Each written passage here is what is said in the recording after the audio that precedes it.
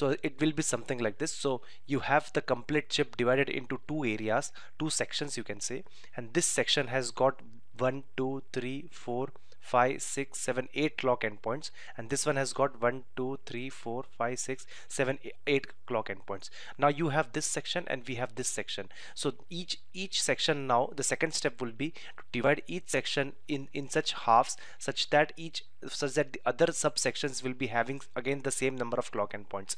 So something like this. Let's do that. So you will have this section, you will have this section, you will have this one, and you will have this one. Now each section has got 4 different clock endpoints. If you closely see, let's say this section, it has got 1 2 3 4, and same for this one also.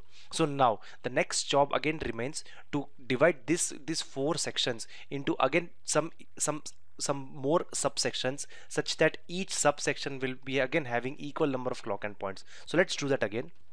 Yeah, so now this section has got 2 clock endpoints, this one has 2 clock endpoints, this one has 2, this one has 2, and similarly for the other subsections.